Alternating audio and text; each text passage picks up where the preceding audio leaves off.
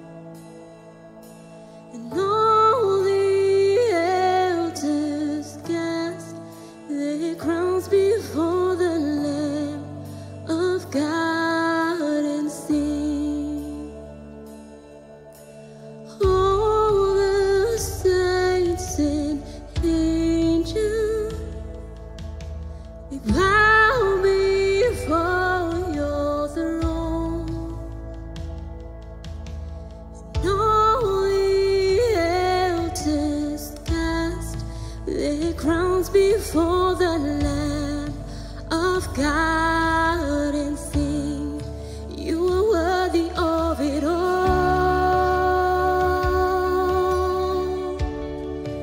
You are worthy of it all.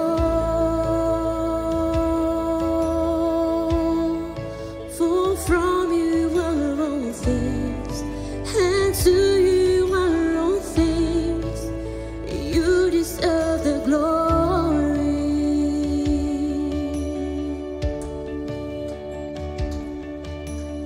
All the saints and angels, they bow before your throne, and all the elders cast their crowns before the Lamb of God and sing, you are worthy of it all. You are worthy of it all. For from you are all things, and to you are all things. You deserve the glory.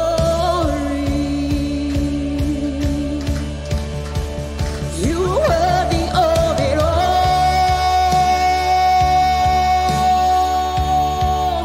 You are worthy of it all. For from you are all things, and to you are all things. You deserve the glory.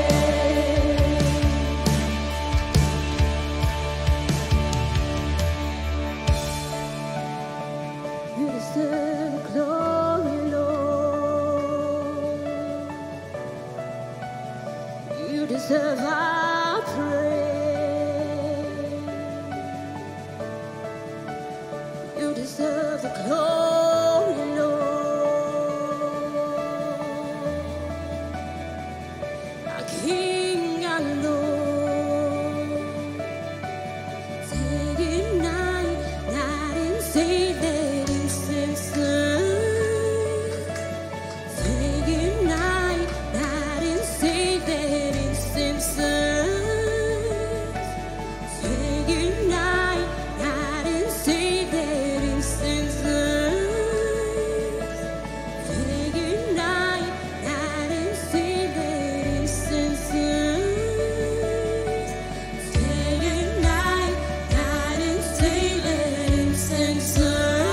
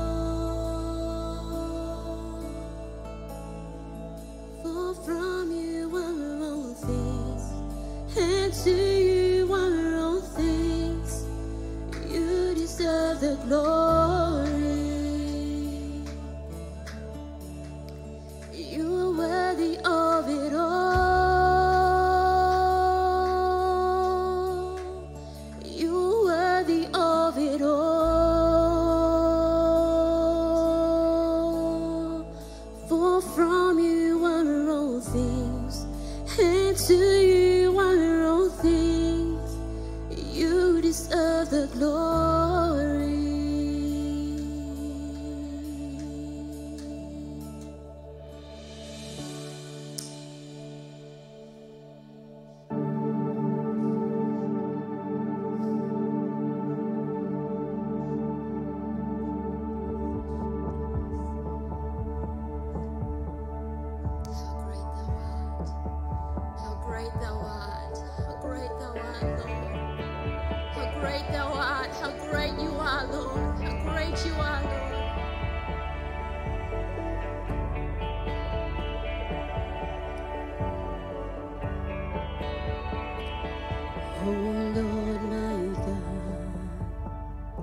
When I in awesome wonder consider all the worlds thy hands have made, I see the stars, I hear the roaring thunder, thy path throughout the universe displayed. Then sings my soul, my Savior God, to thee. How great thou art, how great thou art. Then sings my soul, my Savior God, to thee. How great thou art.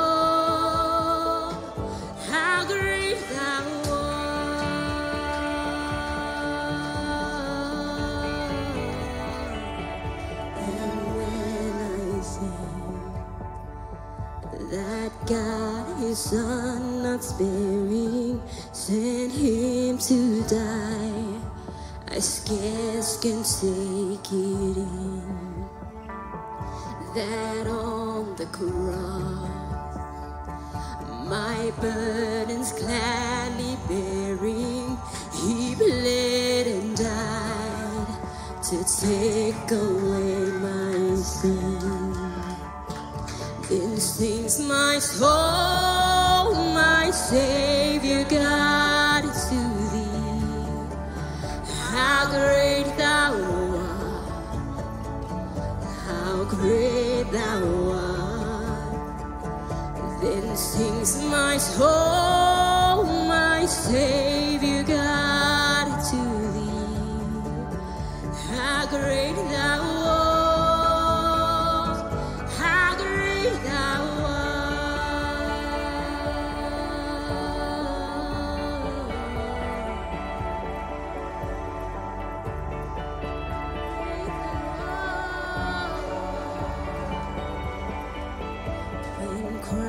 Shall come with shout of acclamation and lead me home. What joy shall fill my heart? Then I will bow with humble adoration and then proclaim, my God, how great thou art.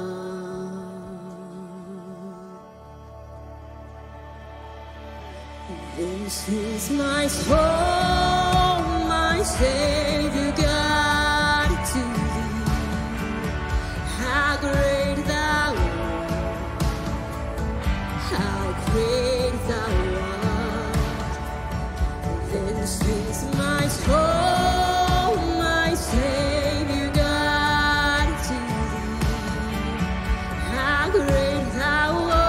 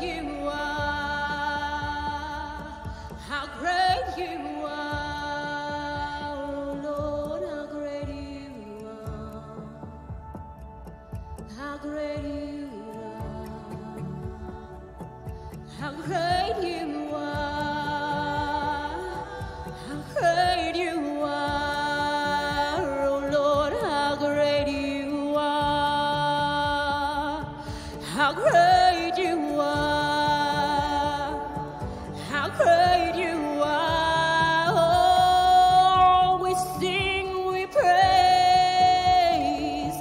how great you are, how great you are, how great you are.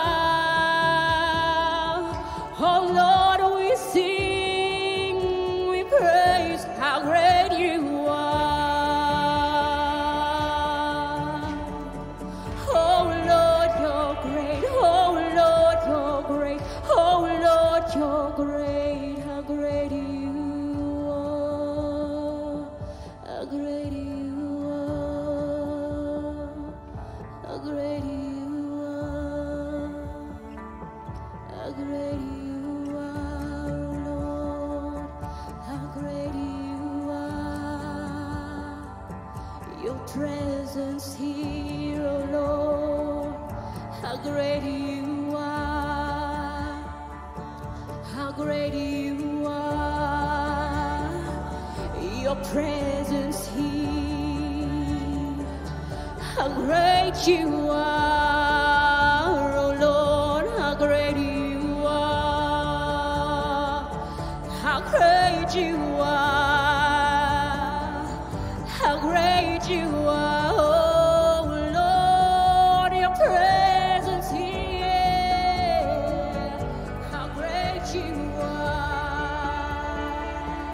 How great you are. You are, you are, you are, you are, you are, you are, you are, you are, you are, you are, you are, you are. How great you are. How great you are. How great you are. How great you are. How great you are. Your presence here, oh Lord. How great you are. How great you are. This is my soul, my Savior God, to thee. How great thou art, how great thou art. This is my soul, my Savior God, to thee. How great thou art, how great thou art. This is my soul, my Savior God, to thee. How great thou art, how great thou art. This is my soul, my Savior God, to thee. How great thou art, how great thou art, how great thou art, how great thou art.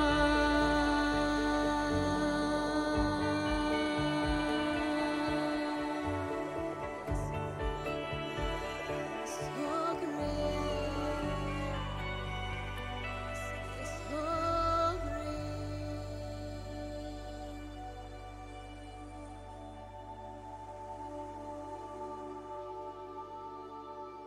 Hallelujah. How great thou art. How great thou art. Lord, you're just an amazing God. Amazing God, how great thou art. There is a name that is above every name this morning. The name of Jesus. The name of Jesus. Hallelujah. Begin to put it over your doctor's report this morning. Begin to put it over your children, over your husband, over your wife. The name of Jesus. The name that is above every name. The name that is above fear this morning. The name of Jesus. Hallelujah. Glory, glory. Oh, Jesus, we just declare you are great and awesome. You are great and awesome. And I thank you, Lord. Hallelujah. I was just so strongly sensing this morning that God is going to bring people through impossible situations. There's people he's going to bring through impossible situations in the natural. Hallelujah. God is going to do it. He's going to do it. And someone has lost an inheritance that should have come to them. That's going to find a way. Hallelujah. God is going to restore lost inheritance. Hallelujah. That somebody else got. It's going to come back to you. Hallelujah. Because our God is faithful and he's on the throne. Hallelujah. And he will remember his own. Our God is awesome. Hallelujah. We worship him because of who he is. Amen. We worship him because of who he is. What a great and awesome and mighty God. Hallelujah. We can sing praises to our God because he is just an amazing God. A prayer answering God. Hallelujah. Glory to God. Prayer answering God. Thank you, Lord. Mighty God. Hallelujah. Hannah, you're a young woman. I just see breaking new ground. There's some giant steps that you are going to take that are before you. You're going to break new ground. I just see you raising up a standard. You're raising up a standard. In times past where you would have just melted away and you would have hit in the back sabbaticals, I just see you raising up and with a voice of boldness and authority, and it's going to smash the powers of darkness. Hallelujah. To see you trumpeting the word of the Lord is going to come out of your mouth in a mighty way. Just a mighty river is going to gush forth. Awesome. Hallelujah. Estelle, I just get the words for you. Fear not, for I am with you. Fear not. She's probably on Zoom. Fear not, for I am with you. Hallelujah. And Gavin. Glory to God. Gavin. Hallelujah. Father, I thank you for Gavin. I thank you, Father God. The Lord is going to promote you in that workplace, Gav. He's going to promote you. Promotion is going to come. God is going to put you in charge of many things. You'll be one that's been faithful in the little things. God is going to put you in charge of many things. And I just see like the anointing of Joseph in Potiphar's house. God is going to bless you in the place that you are in working. And people are going to seek you out. They're going to look at you and they're going to know that you're one that can be trusted. They're going to come to you and they're going to want to know advice. And you're going to give them such wise counsel and advice. And I just see many people that are up there, they're going to just come to you because you're going to have answers. And God is going to expand your territory. Hallelujah. Glory, glory.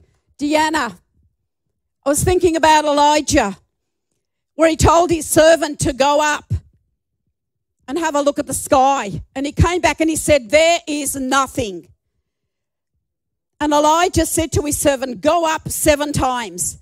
And Deanna, I just see that you're a woman of prayer. There's a passion, there's a tenacity there. You're going to see your children being birthed into the kingdom of God. You're going to see your children being birthed into their destinies. And as you pray, you're going to see it turning around. You're going to see it turning around. God is going to move mightily, mightily, mightily, hallelujah. And he's going to bring fast answers to your prayers. Your prayers, they're reaching God's ears. He wants you to know that he's hearing your prayers. They are coming before him. Hallelujah. Sharon and Bill, I just see there's a new wave of glory you're going to ride. Hallelujah. God is going to lift you up. He's going to lift you up and you're going to have a time of your life out there. It's like I just see you're soaring on the waves and you're just enjoying the weather. You're enjoying the spiritual walk that you are on. God is lifting you up. And I just see even where the enemies wanted to buffet you in different ways, God is just strengthening you on the inside, hardening you to difficulty that has come against you. And I see there's times when the enemy wants to place a wedge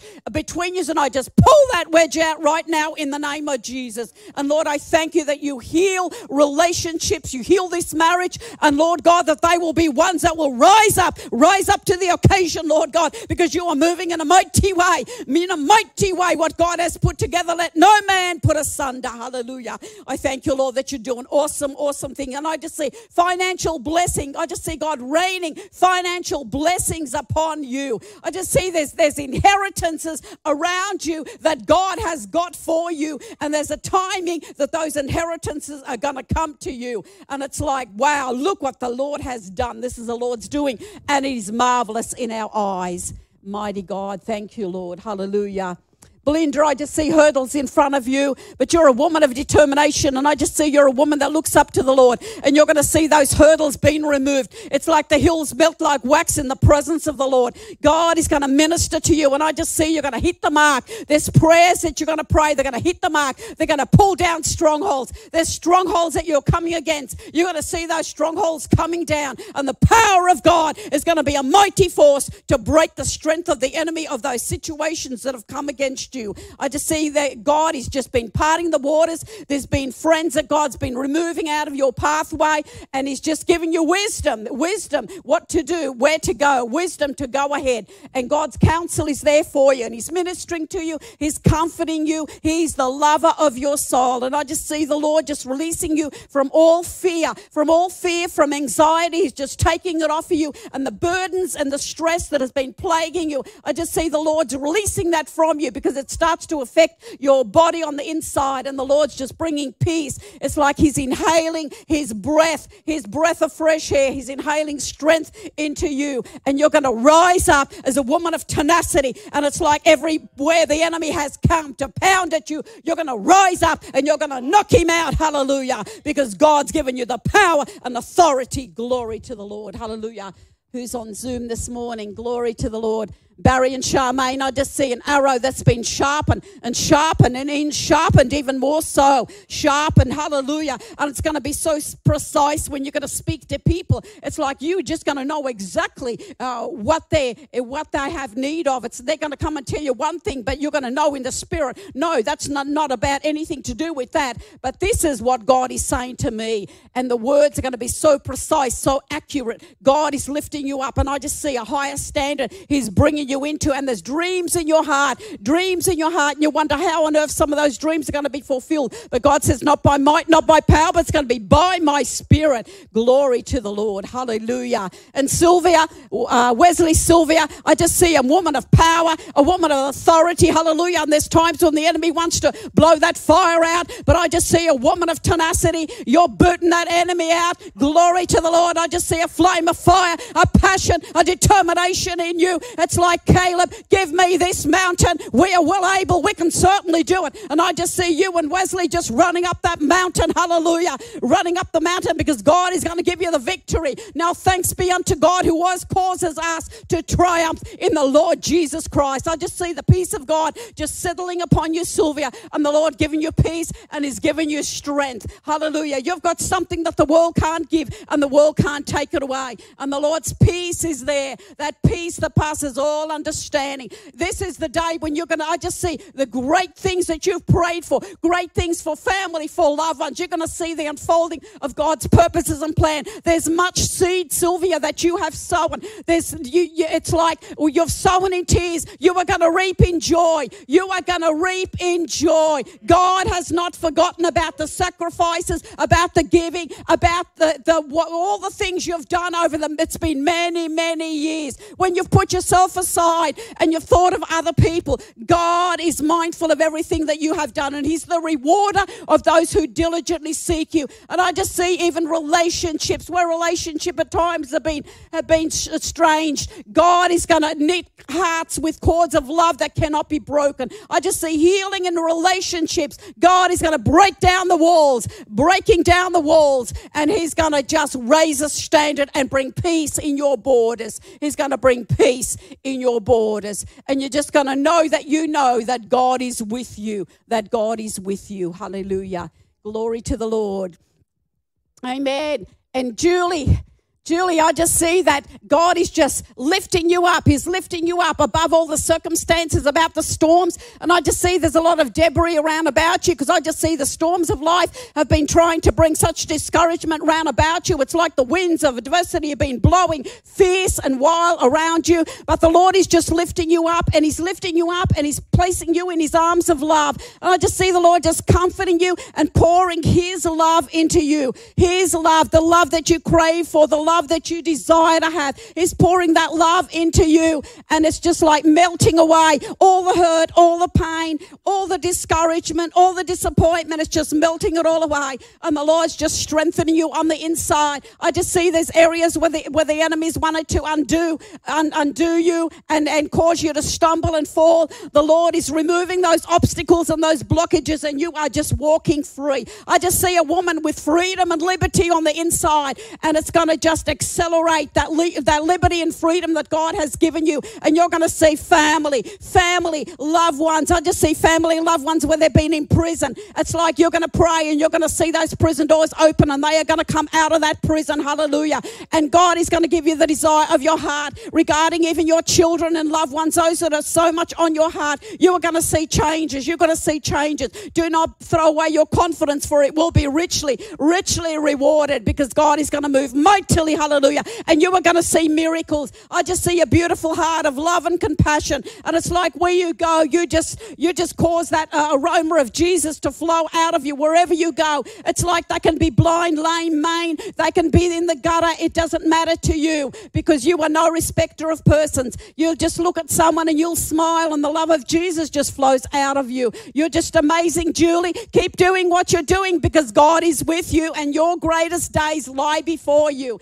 And Judy, hallelujah, God is going to cause you to have victory. Now, thanks be unto God, hallelujah, because he's going to cause you to triumph in situations where the enemy has hemmed you in between a rock and a hard place. God is going to cause you to have victory. I just see that wall of Jericho being broken down and the powers of darkness fleeing in the name of Jesus. And I just see, Judy, that you are going to have favor in the workplace, People are going to call upon you, because there's something that they're going to see inside of you. They're not going to know quite what it is, but they're going to see such a loveliness, such a godliness, such a beauty flowing out of your life, and they are going to call upon you. Are they going to seek you? I just see that you're going to have favor where others have been there a long time, and it's like they're going to miss out, but God is going to bring you to the forefront. He's going to cause your name to be talked about. He's going to cause your name to be mentioned, and God is going to bring promotion, Judy. Promotion is going to come. Hallelujah. Mighty God. Thank you, Jesus. Eli, let not your heart be troubled, neither let it be afraid. Just see the Lord's going to smooth some things out that are before you. There's been some turbulent situations swirling around about you, but the Lord doesn't want you to be concerned about anything. Because he lives, you can face tomorrow. Because he lives, all fear is gone. You're a mighty man of valor. Hallelujah. You're a mighty man of valor, Eli. And like Paul the Apostle in Philippians, he says, I can do all things because it is Christ who strengthens me. Do not worry about tomorrow. Keep your eyes on Jesus, because he's going to bring you through all those. Test 1, 2, 3. Hallelujah. Thank you, Lord. Okay, everyone ready for communion? YouTube. Thank you, Lord. Isn't that awesome words that Yara brought this morning, for Judy and Julie? That Julie was Julie's sister, isn't it? A few Julies there. Yeah. That's Julie's sister. All right, so anyone can pick up the word of God. Amen. If the cap suits, you put it on. Amen. Hallelujah. When God speaks, he speaks to everybody. Thank you, Lord. I believe even the word that God was giving Jody this morning, I feel that, I sense in my heart that, all what's going on with this COVID thing and Delta virus and all this sort of stuff that is going around, God is bringing people into workplaces or wherever you are, on the streets, on the shopping centers. That word that Yara gave Judy just now, the light of God, you have the answer for every problem out there. God is drawing his people into a place that you're going to carry that power and anointing. Every one of you. You have got it inside of you. It has been there. It's been there for a while. But all what has been happening around the world, God is activating his people, and they're going to be examples of Jesus Christ. The light is going to shine brighter than ever before. You just got to believe it, church. It's there inside of you. Not this little light of mine. There has to be a powerhouse.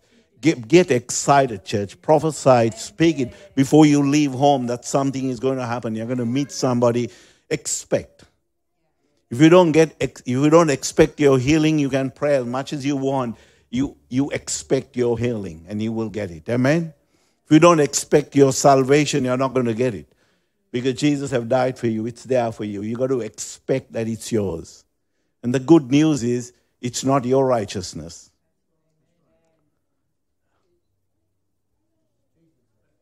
Need to sink in some people.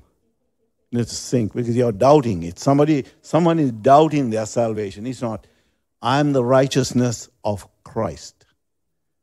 My righteousness is filthy rags. We're going to get a message soon on that one. Because we need to break the stigmas and the wrong teachings out of our lives. It's because regardless of what you have done, is not going to get another reward in heaven, regardless of what you have done. You're already made it to heaven. Your spirit is perfect in God. You are the righteousness of Christ. Wasn't the worship fantastic today? You can worship Him for that alone, church, that you are the righteousness of Christ because of what He have done on Calvary. Even the thought of that, I feel like getting on my knees and worshiping Him. Not because I polish my life, but it's the righteousness of Christ. And you will want to worship Him more and more and more. And it's the goodness of God that will turn you to repentance when you get a total revelation of that. Keep declaring it and declaring it, that you are precious in the sight of God. That's why He bled for you. I mean, look at the songs and the words that were sung today. You are precious. Everyone, keep saying it. Look at the mirror. Look into your eyes. The eyes are the windows of your soul. And say, I am precious. I don't care what you did yesterday. Because Jesus made you so beautiful. Amen. Start believing it. Start declaring it. His love and grace. I'm not giving you the license for anything, but He chose me when I was in the miry clay. What am I to say? To change His mind? No, I accept what He loved me first. I said He loved me first. You've got to get a revelation on that one first. He loved me first. Because He loved me, I love Him. I'm the disciple that the Lord loves. And don't be jealous of that one. Hallelujah. Glory. Hallelujah.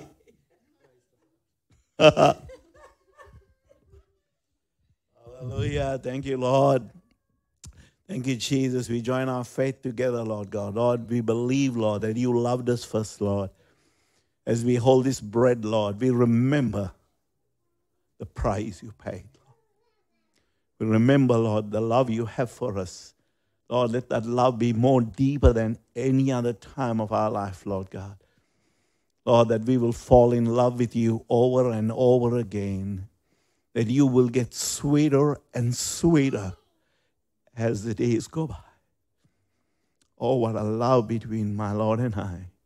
Lord, we remember, Lord, the love that you gave us, Lord. The love that you poured down on Calvary for every part of our innermost being, Lord. Spiritually, physically, emotionally, mentally, socially, financially. You broke every curse, Lord. As we remember, Lord, that you paid the price in full, Lord. And we bless this bread, Lord, and we eat together and receive everything that you have purchased for us in Jesus' name.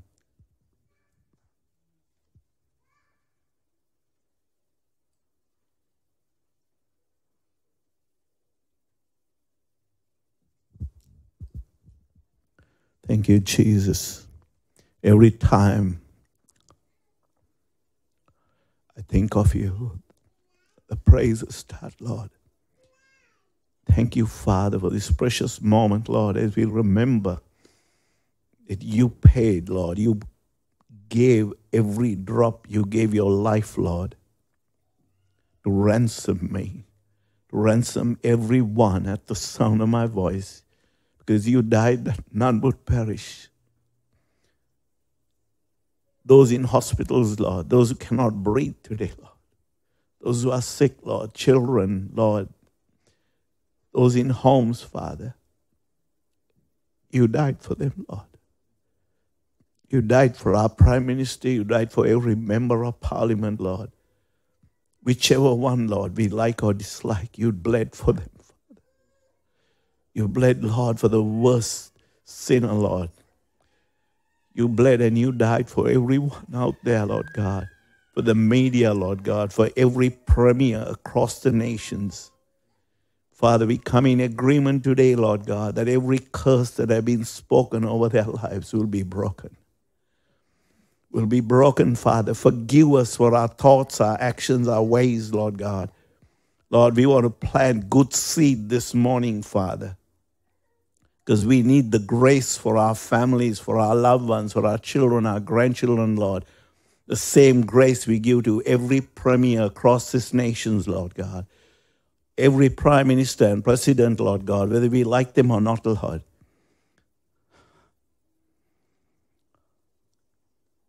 Thank you, Jesus, that you died, that none of them would perish. When we were in our darkest time, Lord, you reached out and you revealed your love to us. Today we receive that love and we give that love to everyone, Lord. Everyone, Lord, our opinions against them. Forgive us for our negative thoughts, our actions, our ways, Lord.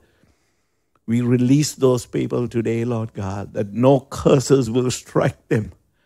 But we bless our enemies, Lord God. You said to bless them, Lord, the same way, the same blessing, Lord, that we need for our families, for our lives, Lord God. We release that blessing as we receive everything that you have purchased for us today and drink in agreement for those in darkness will see a great light, that the church will never curse or think anything wrong against anyone in authority, but we will cry out for those in authority, that their souls will be saved by you, Lord. The same love we need for our families, Lord, we release it for those ones, Lord, we got opinions about. Father, we release them today and we drink together, Lord, and celebrate the victory over this nation and nations around the world in Jesus' name.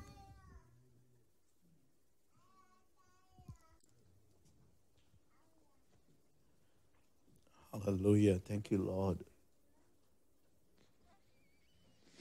Thank you, Jesus. Thank you, Father. Hallelujah. Thank you, Lord. Glory to God. Thank you, Jesus. Give the Lord a clap, church. Thank you, Lord. He's mighty. He's mighty. He's worthy. Come on, church. At football teams, you give a better clap for a football player. Hallelujah. Thank you, Lord. Beke shangara barundara bakandare mangana. You are actually slapping the devil out of your home, out of your life, out of your finances. You need to keep on clapping. Amen. You actually give a nightmare to the devil every time you clap to Jesus. He's a nightmare. Amen. Hallelujah. The light is going to shine brighter and brighter, church. Okay. About 3 weeks ago, the Lord really impressed in my heart that I'm planted in this church for a reason, and all of the messages that come out of this church, I need to make sure that I'm not just listening once. I need to listen over and over again. When scriptures are mentioned, go through the scriptures and really, I'm here for a reason. I need the messages that are being preached out of this church to transform and change my life and my family's life, and I'm seeing transformation. So, praise God.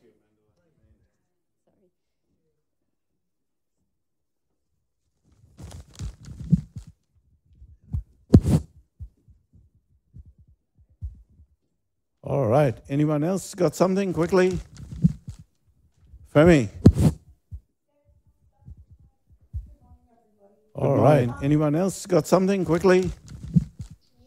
Femi. Yes. Can you hear me? Sorry.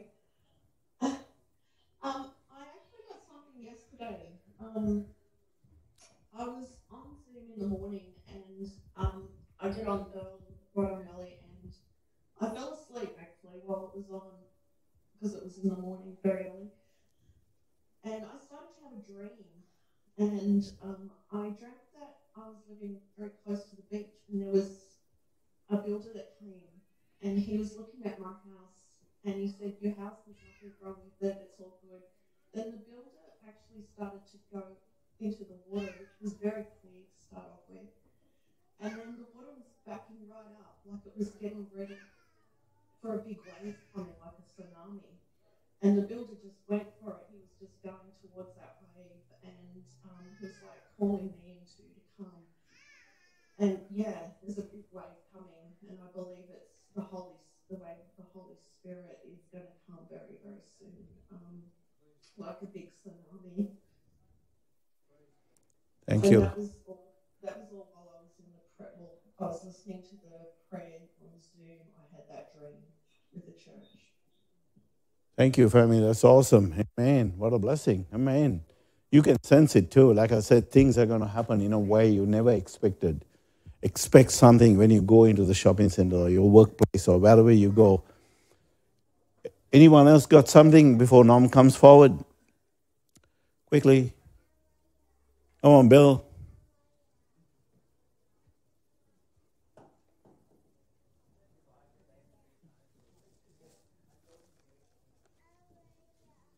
We got another.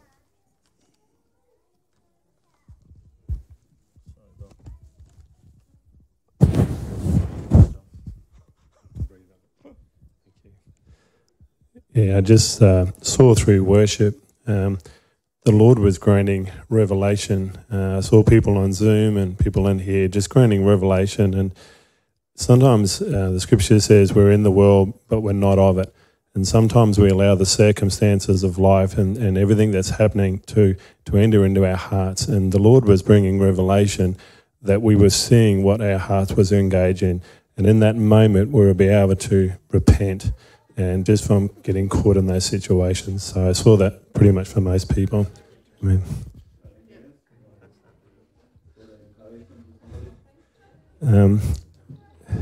Probably just for those people, what I saw, Lee, is it?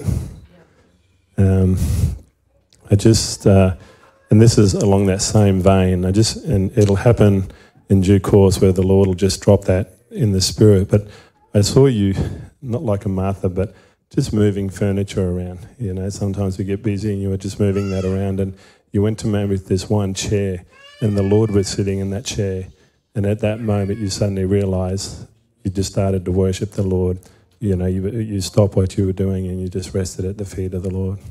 And for Robin, down the back, I saw you in a room and there were doors on every aspect of the room, and it was like they were open, and you were testing each door to open, but there was like a confusion. You weren't sure, which way do I go? Do I go this way, that way, and all these things.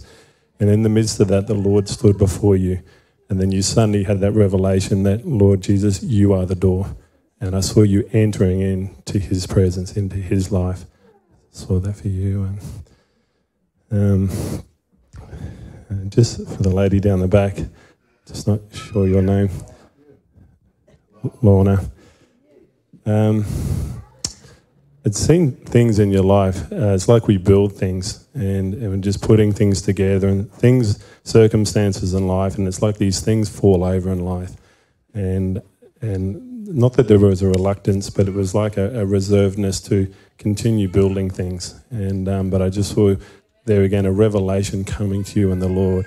And it was a time to just start to build things, just those things in your heart, that type of thing to go forward. It was like the revelation is going to remove the fear of the past and just be able to go forward and preparing those things. And just for your husband as well, you're going to come into a place of rest in the presence of the Lord. And in that place, you're just going to find a deep inner peace, a love, and just you're going to grow in the things of the Lord. I saw like a rope in a gymnasium, and the Lord was beside you.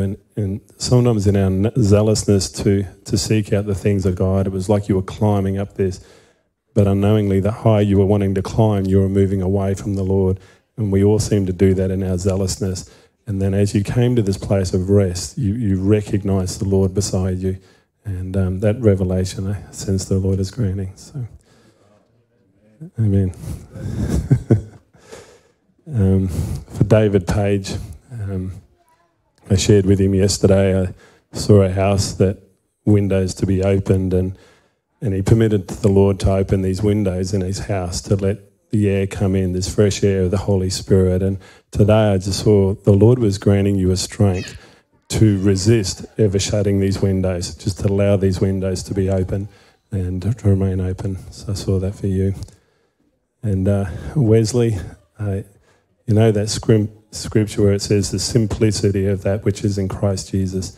And I just see there again a revelation. Guys, just bringing you to this place that you're just coming to this place of the simplicity of that which is Christ. Whatever's busyness, whatever's this, it's like you're just putting it away, putting it those.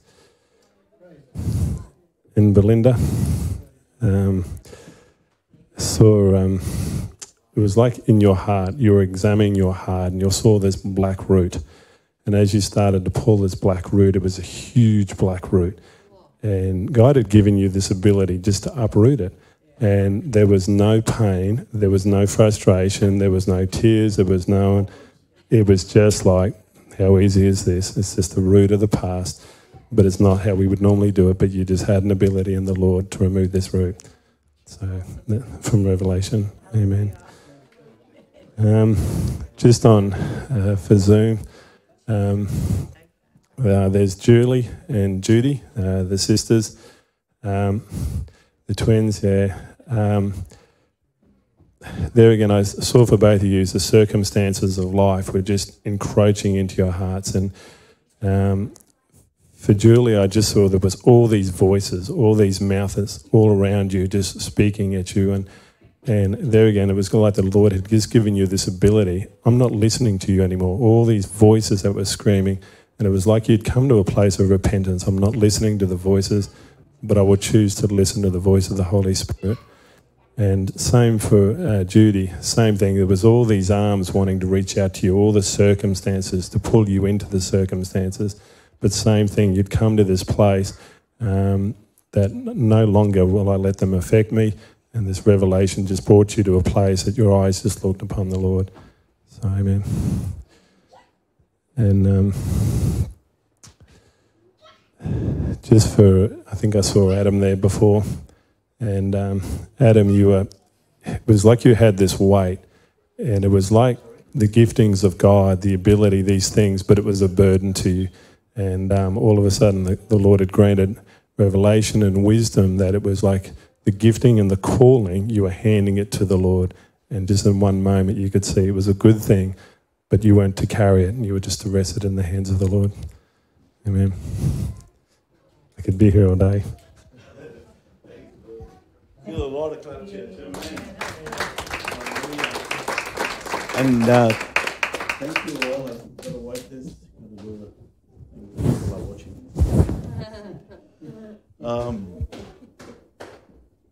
Don't forget the tithes and offerings too, please. Thank you everyone who have been giving and supporting and standing with us. You know who you are.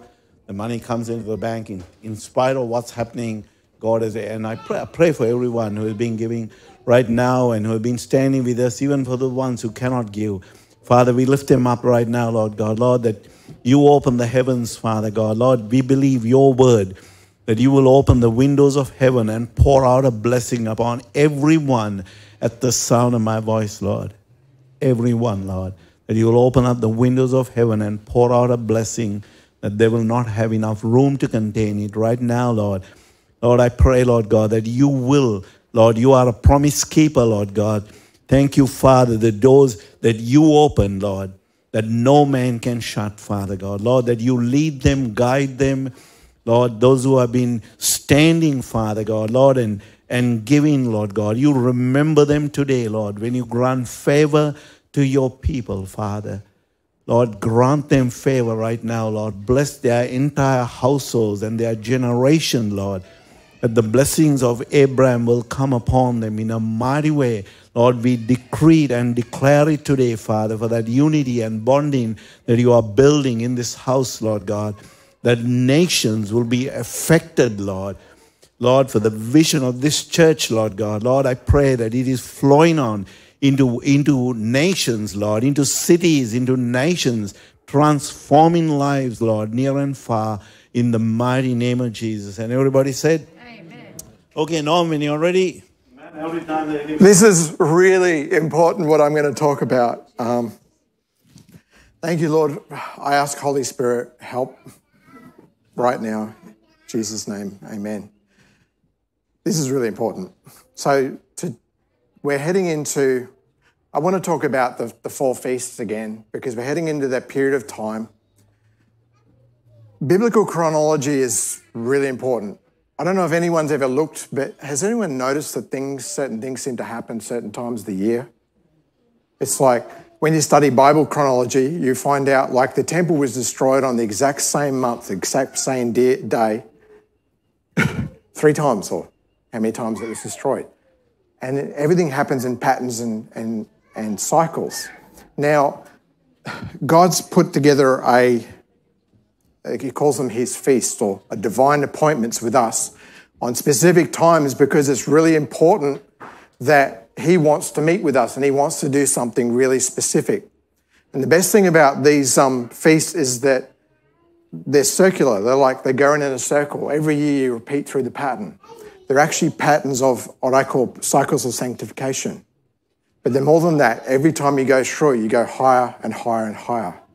And I'm expecting that this year coming up. So we're coming into Rosh Hashanah on the 6th to the 8th of September. You might turn it down a little bit, sorry. 6th to 8th of September. And that's what they call the new year. Now, we want a different year than we've had, hey? This year's been a bit nuts, so I'll go through that. Now, in Leviticus 23:14, could you put Ox 8 on the projector, please? There we go. Thank you. Leviticus 23:14 says that this is a statute forever throughout your generations and all your dwellings. In other words, it's never cancelled or done away with. It's perpetual. We should be going through this. Now, on God's pattern, you can see here, we went through Passover this year. We went through unleavened bread, Kananioma, and Shavuot, which is Pentecost. Now, this is the part where God says, will you marry me? And we've said yes. And that's an important stage, but now we're coming through to the culmination of that whole process where he's going to do something really deeper and more powerful. This is a blueprint of redemption. This is how your salvation works. You need to understand it. If you understand the pattern, then things work. Now, this is a bit closer view. We come down through here. We had Pentecost. Now we come over to now. So Rosh Hashanah is coming up on the 6th to the 8th of September. And we're going to do something really special and powerful for it. But before this period of time is what they call the month of Elul. And Elul is meant to be the blasting of shofars, calling out, proclaiming something is about to take place. And we're meant to get ready. We're meant to prepare ourselves for it because he wants to do something in each and every one of our lives. Now, I'll go back here, sorry. Come on. So, Rosh Hashanah is the beginning. All these are tied together. Yom Kippur is the Day of Atonement. A lot of people in this church, when they've understood atonement, have received healing and breakthroughs in their lives. It's more than just forgiveness. It's washing away and making you innocent, making you pure, making you whole again. God wants to do this. So this process goes then to Feast of Tabernacles. Another way of saying tabernacles is God wants to tabernacle with us. He wants his dwelling presence in us. This is what revival's about. Now, I'm trying to say here, get the pattern right and let's have revival. Because now more than ever, we need the demonstration of the kingdom of heaven on earth. Amen. The 8th day is like a celebration of the messianic reign and rule of the king. So this is Revelations 19, 7 to 8. For the marriage of the Lamb has come and the bride has made herself ready. We're making ourselves ready.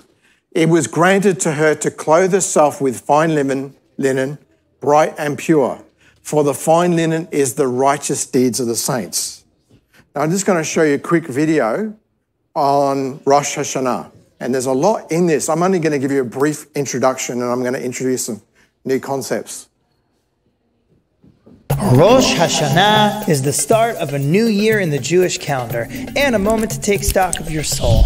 Unlike January 1st, it's serious stuff. It's said that on this day, God takes special note of us and our behaviors, writing us into the book of life. It's time for reflection. Where have you missed the mark? How can you grow and improve yourself this year? Where do you need to seek forgiveness? The last line of the poem read on Rosh Hashanah, the Unatana Tokef, is a super concise guide to how we start the new year off right. Teshuva and tefillah and tzedakah. Teshuva and tefillah and tzedakah. Let's break those down. Tshuva, the word for spiritual realignment, comes from a Hebrew root that means return. It gets translated usually as repentance. It's more like remembering who you truly are and striving to return there. Rosh Hashanah is actually a step along in the process of Teshuvah, which starts a month earlier on the 1st of Elul and then kicks into high gear with the high holidays. Rosh Hashanah is 2 days long. It's full of food, prayer, and some creative rituals. Its name means head of the year, and it has a lot of other names too. Sephardi Jews have a Rosh Hashanah Seder including foods with names that are puns in Hebrew. For instance, the head of a fish gives you an excuse to say, so that we may be like the head and not the tail. It's like saying, get your head in the game.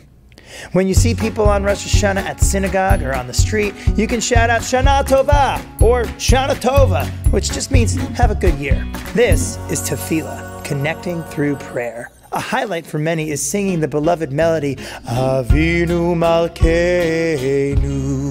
You also hear the Torah stories of Abraham and Sarah, Hagar and Ishmael, and the famous binding of Isaac story. And you'll hear the sounding of the shofar, Tokia, that's the one little one. Then Shivarim, that's a threefer. And then there's Truah, and that's like a machine gun. And then the long one, Gadola, comes from Gadol, which means big, and it's long.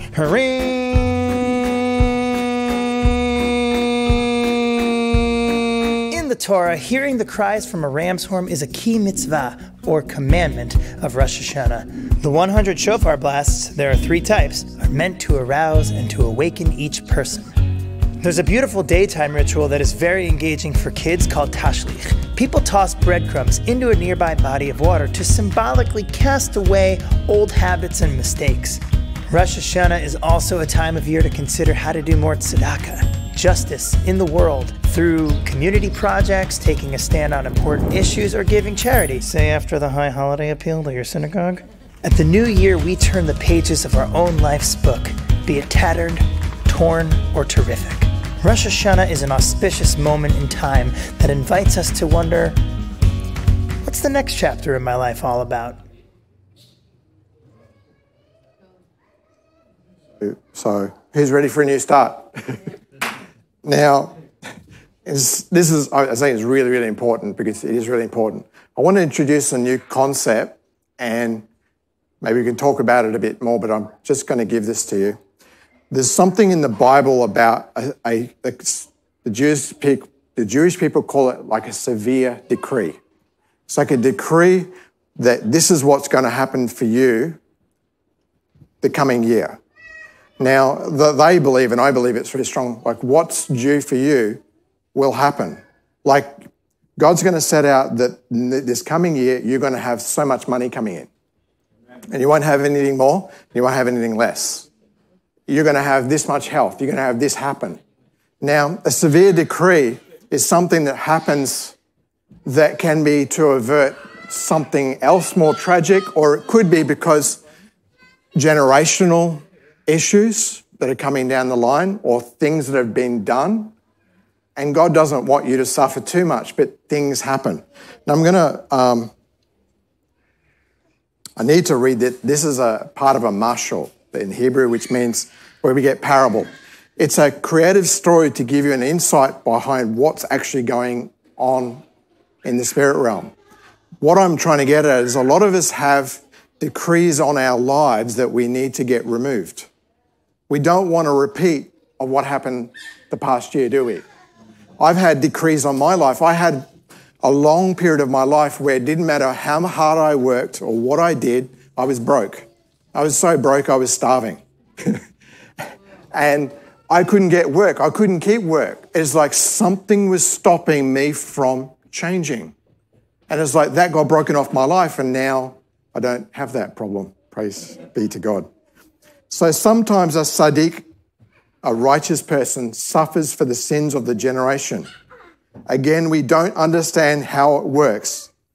Sometimes what seems like an affliction is not really an affliction at all. A guy's store can burn down and you think that's tragic, but underneath it there could be a treasure. So sometimes we go through things. I'm going to teach a lot more about this to do with faith. So this is a parable.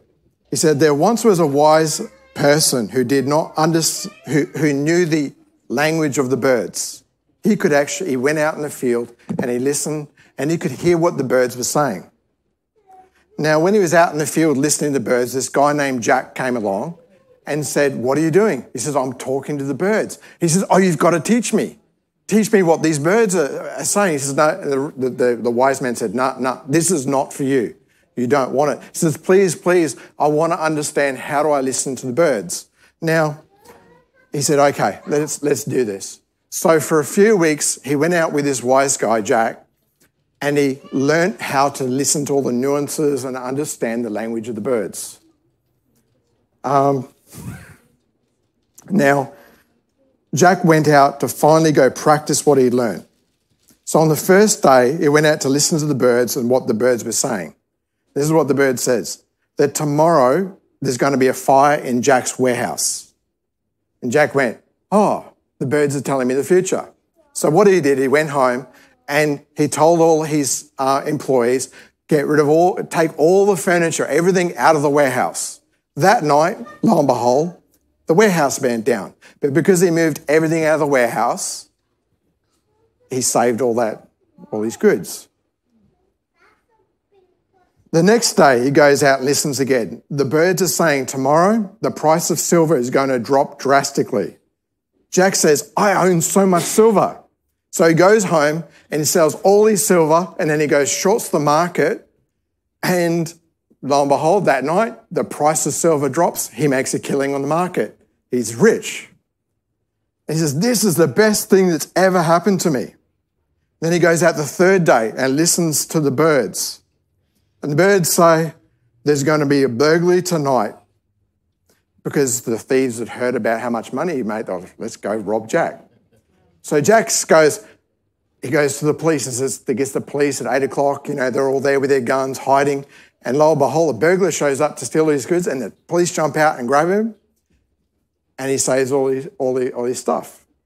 Now, he's going, wow, this is so good. Now, he comes out the next day and he talks to the birds, and the birds say, today, Jack is going to die.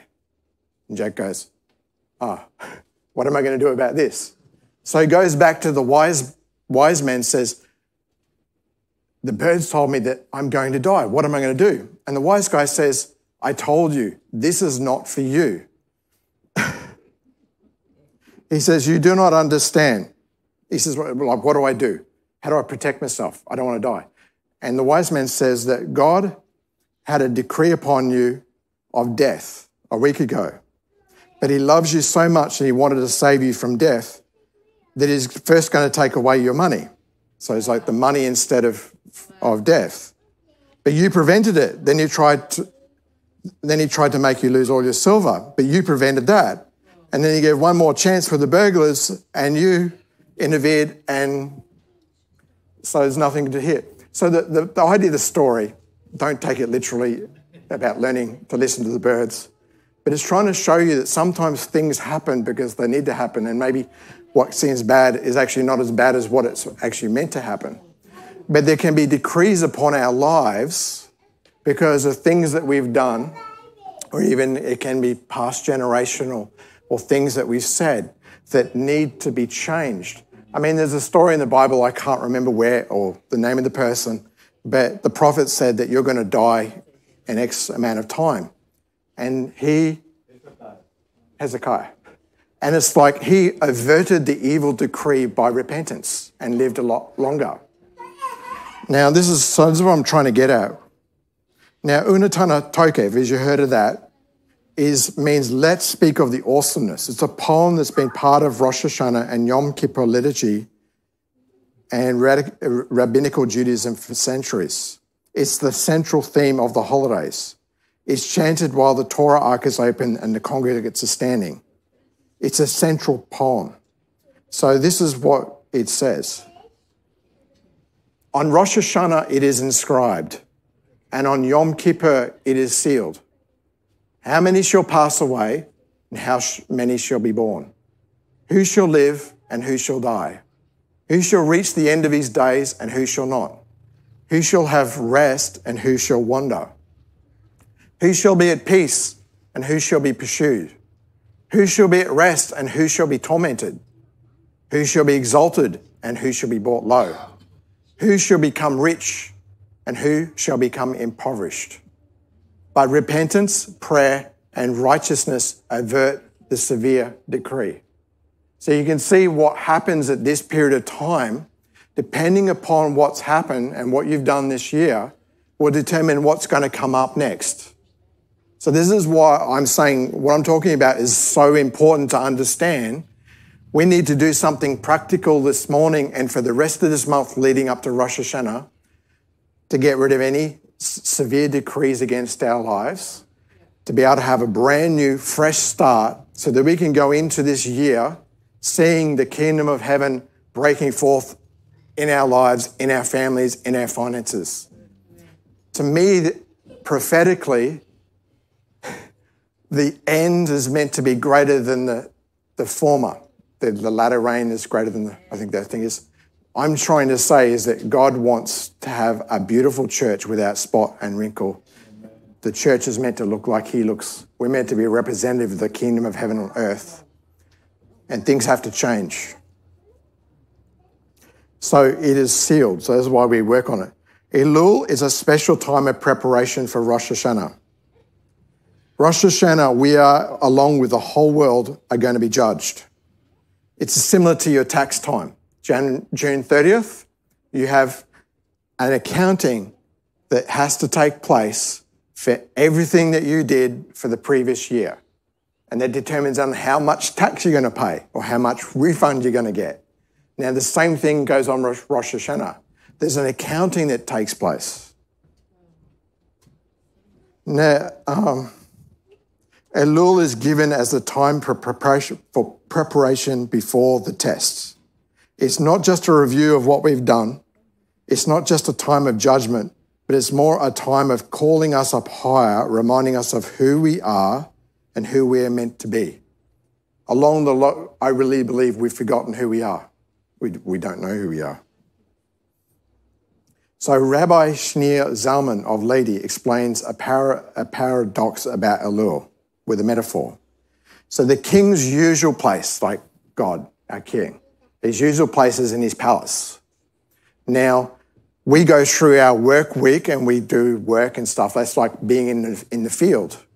Now, once a week, we come out of our fields and we go up to the palace to meet the king, like church or synagogue. Now, at that time when we come to synagogue or we come to church, we have procedures and things that we have to go through in order to approach the king. This is why we come with worship and sacrifice so that we can be drawn into the presence of God. Now, Elul, they say, is a special time where the king comes down from his palace and he comes to us in the field. And he's asking us a question. What do you want for this coming year? How do you want me to help you? How can we connect? How can we be closer?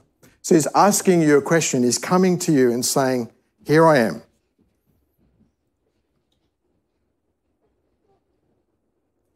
Now, there's nothing worse in life than getting off track. There's nothing worse than going to heaven and finding out you did not fulfill your destiny. Rosh Hashanah is the gift given by God where God's saying, my beloved, I know we got off track, but like every year, we're going to get you back on track. This is like why I'm talking. This is repentance. We've got to get ready for what's going to happen. If we ignore that the king is in our field saying, hey, I'm here, how can I want to be your king? And a king's not just somebody that is far removed from. A biblical king is not somebody that's far removed.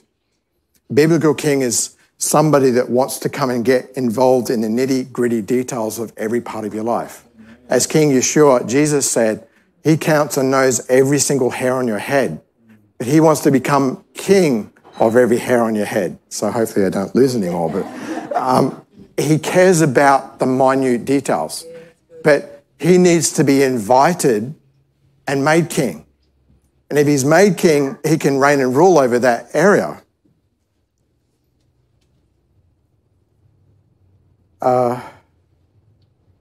So the choice is up to you today. So what happens at Rosh Hashanah depends on how you prepare. Think about what has happened in the last year. Do we want change for this coming year? What price or effort are you willing to put into seeing a change? Do you want this coming year coming up, I'm talking about the biblical year, do you want it to be the same as the last? Or are you willing to put the time in now to prepare for Rosh Hashanah where things are going to change? God is saying, let us do it together. Let me help you. Let me be a partner with you. But it's up to you. This is what this period of time is. So Rosh Hashanah, it means head of the year. Another name for it in the Bible is called Yom Teruah, the day of the shouting or blasting, which is pretty cool. Rosh Hashanah is the head of the year where we coronate God as our king for a new year. The sound of the shofar is a sound of coronation of trumpets, saying he's the only king. So today is the 7th day of Elul, 5781. As the new year comes with a reckoning, I already said that, sorry. The books are open, the deeds for the past year are scrutinised. The decision whether our lives get inscribed in the book of life or the book of death for the coming year. That's the language of the book of Revelation. So if your name goes in the book of life, you get another year. If it goes in the book of death, you don't get to see 5781 out. This is the basic idea. In other words, it's pretty serious. We are repenting for what's written in the book. We're getting ourselves out of debt. The Bible calls this day a day of fire, a fire offering, of prayer and worship services. We pray remembering Abraham, Isaac, and Abraham's obedience and sacrifice for his son. Upon the merit of Abraham, our debt is wiped out. That's what Jews see. But we go a bit further and go, we see our father sacrificed his son, and upon his merit, the debt's taken away. It's an obligation to hear the shofar blast in the congregation. So I want to have a closer look at the shofar. Jenna, if you can show me.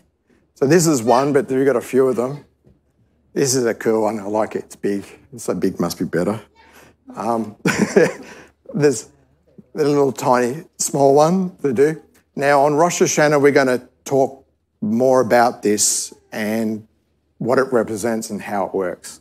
But for today, I just wanted to get you guys the idea of understanding what Elul is about. Now, I go through some of the biblical ideas about what this is about and how powerful it is. It's used to announce the bridegroom cometh. The shofar announces the total defeat over Satan, death, hell, and the grave. Pretty big. Joshua 6, when they blew this, the walls came down. These were 12 feet thick in places. They blow the shofar and shout. When we blow the shofar and shout, it doesn't matter how thick the spiritual walls that are stopping you from becoming who you're meant to be, they have to come down. That's the idea. Gideon's army was not with swords, but with shofars. The priests were sent out ahead of the army. How would you like to be a worship leader going out in the front of the army of God, and this is all you have? But this is more powerful than swords, guns, weapons, nuclear, whatever. Satan is the prince of the power of the air. The shofar pierces his kingdom and shatters it. Amen. I'll add this one in. The sound of the shofar is the same sound as God's voice speaking. Now, on Pentecost, they heard the sound of thunder, like it's actually like shofar blasts. And they actually died and rose again because the God's voice was so powerful. There's a lot in it. It confuses the enemy. It brings up the glory of God. It's a cry of war for intercessors. It's an instrument of worship that pierces through the air into heaven itself. At the blowing of the shofar, people would be delivered, healed, and financial breakthroughs. This is what Rabbi Isaac out of Tractate Rosh Hashanah 16b says. If the shofar is not sounded at the beginning of the new year, evil or a severe decree will befall it at the end of it. Why so? Because the accuser, Satan, has not been confused. Now, we all do things, ouch, wrong. Maybe I should put this down before I knock myself out. We all do things wrong. So the job of Satan, he's an angel and he has a job. He's like a not the defense attorney, the other guy, the prosecutor. His job is to prosecute you before the throne of God, saying, he did this wrong, he deserves punishment. He's a legalist. He says, they did this, they should be sick. They should lose out money. They shouldn't be blessed. He's an accuser going, blah, blah, blah, blah. But when we blow the shofar, what happens in the heavenly realm, we're saying, no, he's our king. He's my substitute. He's the one, I'm putting my faith in him. He gets totally confused by this, where he can't act. He doesn't know what to do anymore because it's like, well, they're not standing by themselves. God is now their king. He can't do anything. So it's really important that we hear the sound of the shofar blast. It stops him acting. Now, I'm trying to get through this quickly. The big key thing about Rosh Hashanah is repentance. I just want to go through repentance. So repentance in Hebrew is the word for teshuvah. And Deuteronomy 30 verse 2 defines it best, I think. The word return can be the word repentance. And it's simply this. It's not just a turning away from sin. It's actually not so much about the sin. It's more about the returning to God. You can't just, it's like, oh yeah, I repent of my sin. I love, what is it, Psalm 51, King David is repenting. He doesn't talk about his sin at all. He acknowledges I've sinned, but he doesn't talk about that. He says, I want this. I'm returning to this. That's what repentance is about. It's not about the sin. It's about him. I want relationship. And return to the Lord your God, you and your children, and obey his voice in all that I command you today, with all your heart and all your soul. So that tells me that repentance is not just something I say. It's not something I just believe in my head, but I have to feel it. It has to be my whole being involved in this repentance. It's like a cry out saying, God, I want to connect with you. I can't live without you.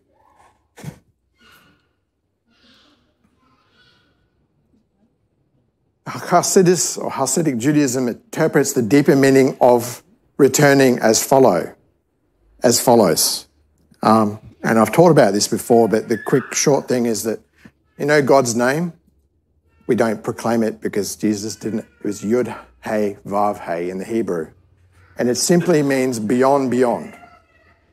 Now, repentance is, I repent until the great beyond, until God and all he is becomes my everyday present reality. We return until the extraordinary, miraculous infinity beyond becomes normal part of our experience. See, repentance is not, I've repented. That's like something I've done. Repentance is something we do. It's something that we live. We live in returning to him. So we need to repent until we feel the sense and experience God's presence in everything we do. Now, they've come up with this beautiful acronym that defines what full repentance is about. And I love it. So the Hebrew word is teshuvah. Now, the first one, tav, which is the teshuvah tav, means be wholehearted with the Lord your God. that comes from Deuteronomy 13:18. This is why our heart has to be healed and made whole, so that we can wholeheartedly experience his love and connect with him and be one with him. The next one is Shin. I'm constantly aware of God. That comes out of Psalm 16:8. I have constantly placed the Lord before me, before my consciously. I'm constantly aware of God. I'm steady emotionally.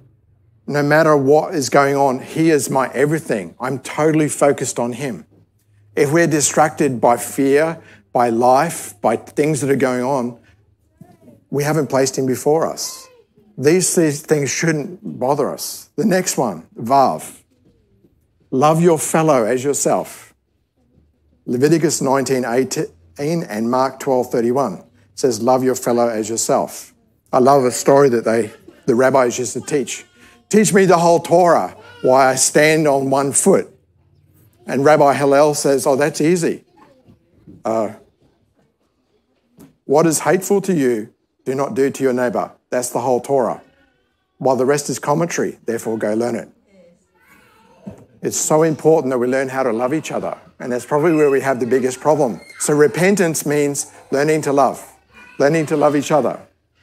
The next one, Vase, means I know him in all my ways. That's out of Proverbs 3:6. The next one is, hey, walk modestly with the Lord your God.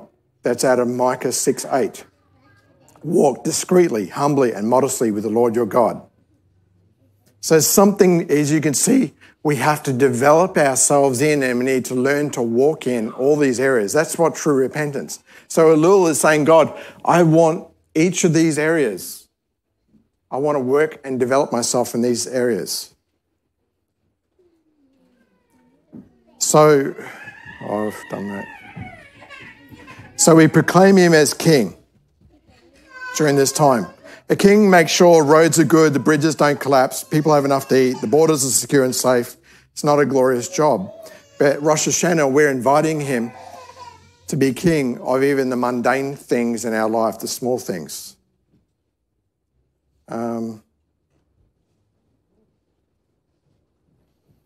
So what areas in our lives we usually approach God and say, be king when I'm sick. We get desperate when we're not well, or when we have financial problems. Oh, God, I need your help now. He wants to be involved in everything, even the good stuff. He wants to be king. What areas of our lives, our finances, our marriages, our health, that he hasn't been invited into? Our eating. Is all of our eating how we eat with God? How we dress? Our jobs. How involved is he? Our friendships.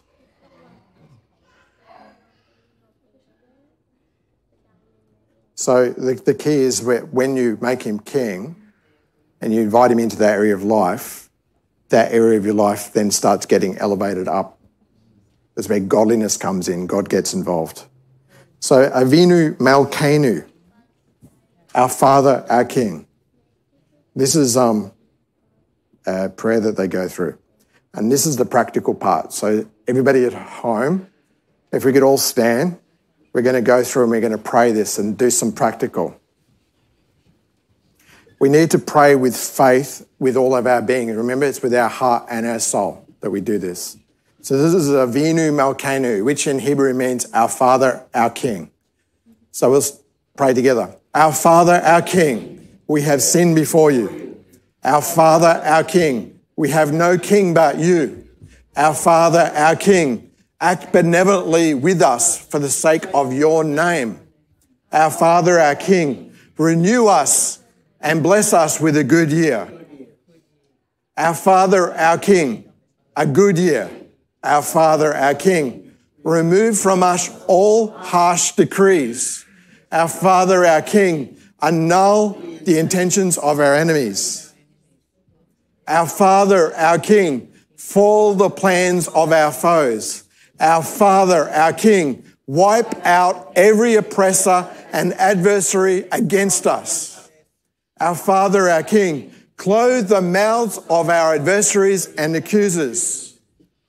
Our Father, our King, remove pestilence, sword, famine, captivity, and destruction from the members of your covenant, including COVID. Our Father, our King, withhold the plague from your inheritance. Our Father, our King, pardon and forgive all our iniquities. Our Father, our King, blot out and remove our transgressions from before your eyes. Our Father, our King, erase in your abounding mercies all the records of our debts, our sins. Our Father, our King, bring us back to you in wholehearted repentance. And then we say, our Father, our King, send our complete healing to the sick of your people. Our Father, our King, rend the evil aspect of the verdict decreed against us. Our Father, our King, remember us with favourable remembrance before you. Shana Tova. Everyone have a good year. So, I haven't finished. But you can see how that's a petition before God, and it's a good one to go through regularly because it sets out everything. That's it. So this all. Janet can come out. We're going to do a shofar blast, and this is something that's going to happen in the spiritual realm, and we're going to do this on Rosh Hashanah, but we're building up. And to me, salvation is not so, it is on September 6th, the 8th, but it's today, it's now. There's no reason why the decree in your life and things can't change from this moment forth. And the enemy hears that, he's going to get confused and flee. So sounding the shofar, is the sound of teshuvah, which we are saying we want to get closer. We want to have a closer walk with him. We do not want to have another year like last year. We want this year to get closer to God, closer to our innocence, closer to who we truly are. This is the whole theme of Rosh Hashanah and Yom Kippur. So we consider what was right and wrong last year, where we can improve and promise God to do a better job with his help. The sound of the shofar is yearning. It's the sound of a simple cry, and it's like intense sobs and more whimpering. For a month, we practice this closeness. It's meant to be an inspiration to closeness. So, maybe you sit for this. I'll just show you, this is shofar warfare, Brownsville. I love it. It's anointed. You can sit this for this.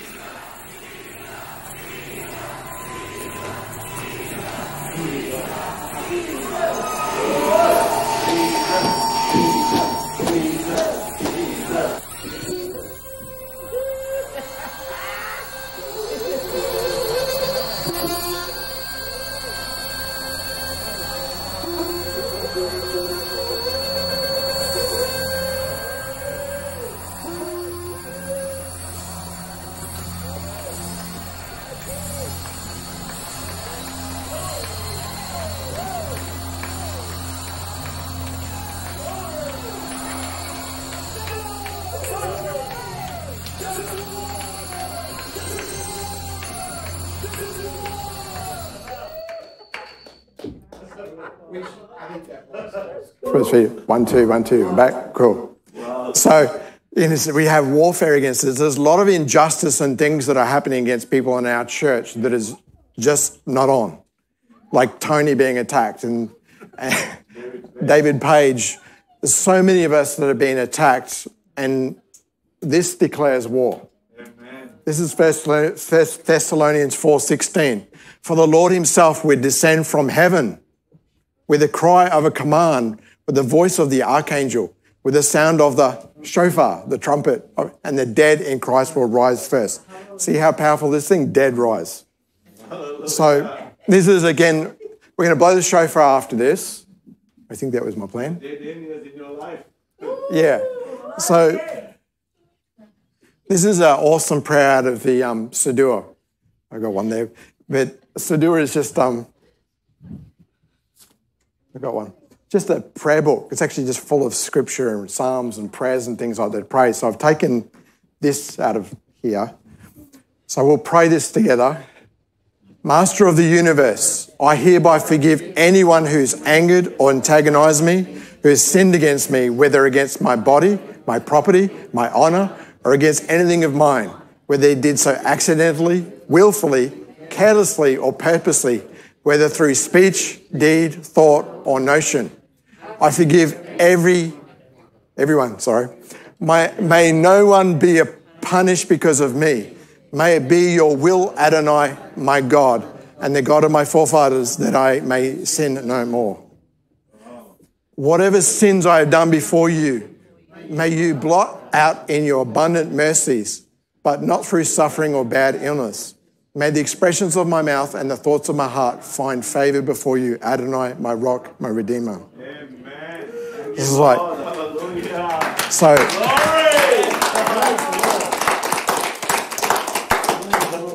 so I'm just going to show you something out of Psalms. This is how we do it. Clap you hands, all you people. Shout to God with loud songs of joy. For the Lord, the Most High, is to be feared, a great King over all the earth.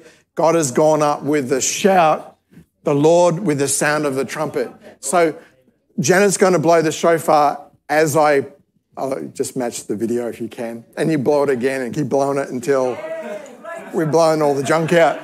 So I'm going to show again another video of my friend Dick blowing the shofar at Brownsville, and join in. So I put the psalm up there because I'm trying to tell you guys need to shout with loud songs of joy, jump, raise your hands, clap, make a noise. I remember this awesome message Pastor Yared like 10 years ago. She's talking about clapping. And it's like it drives. We need to get excited and put all your emotion into it. So here we go. Make it loud. I want you to listen. Every sound of the shofar. I want you to lift up your hands. I want you to lift up your voices. And I want you to let the devil know that everything he's put on you is broken off. In the name of Jesus. Come on.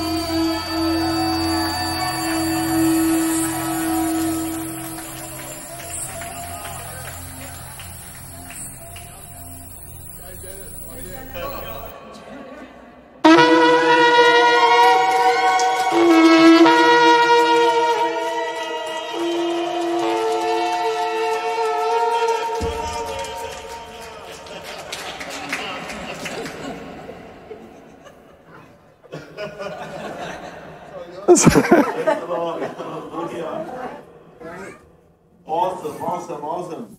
Thank you, Lord. So from this day on, you believe that something is going to take place. Mindly, amen. Stand up, church, and give another clap to the Lord. Out of your life, everything else, everything of the past being broken off your life, everything of the past. Just ask the Lord, what do you want from the Lord to do from now on? That He will rip something off your life. Just blow everything away from the past. Generational family curses being broken in the name of Jesus. Habits in your life being smashed and broken and living your life today. Poverty and lack, sickness, disease, generational grief, pain, sorrow and sadness. That the bloodline will be washed. Makashani karai. Nemora barundara besotara meri alakari andara besondana. Thank you, Lord, for a new day, a new beginning, starting from this very moment. In the mighty name of Jesus, we decree and declare over our lives, over our families, over our loved ones, over this church, over the transformation meetings, over Sydney, over Brisbane, over the nations around the world. That God is preparing His bride. Just make that commitment today, God, to strip away those things. Only the Lord can do it, church. Right now, believe that something has taken place in your life, that you will never be the same again, that you're preparing yourself for something exciting that is going to take place. Thank you, Father, because that resurrection life is available right now, this very moment, in Jesus' name. Thank you, Father. Believe for healing. Believe for restoration. Believe for victories from this very moment on. These are God-appointed moments and days, and we come in agreement. We come in agreement that His dunamis power, His resurrection life is available right now to break those curses and family curses that you've been carrying, even things for generations, that the bloodline is going to be changed in the mighty name of Jesus. Thank you, Lord. Hallelujah. And you feel that something was broken. Just now, this very minute, something was broken. And the bloodline, those people who are sick today with COVID, that the bloodline will be changed today. Thank you, Lord. Starting with us, starting with me today, starting with you today. Right now, make that commitment that your body will be that vessel to blow out this COVID-19 right out of the nations in the name of Jesus. Because the Lion of the tribe of Judah is living and dwelling inside of every one of you. Thank you, Lord Jesus, that the righteous will be bold, bold as a lion, and the wicked flee when no one is pursuing them. Like Norm said, even the darkness leaves, church, as the trumpet is being blown. And you are the trumpet of this time, amen, because Christ has redeemed you to be the trumpet. You decree a thing, it will be established. You can't get any better than that, amen? Give the Lord a clap, church. Thank you all for coming. What a great morning. Just believe that something, your life will never be the same again from this day on. Amen. Hallelujah. Thank you all. Love you all. And we'll see you everyone on Zoom and on YouTube. Join the same time tonight. It'll be on Zoom, isn't it? Tonight you'll be on Zoom. So 6 o'clock tonight, Yara has got a powerful message. Try and get these messages, church, and continuously listen to them. Like Mandela said, her whole life, her family, everything changes. Because God is doing something, Yara, Norm, they spend hours and hours with these messages and seeking God. And believe, it's all the pure word of God, church. Something has to take place, amen? Glory. Hallelujah.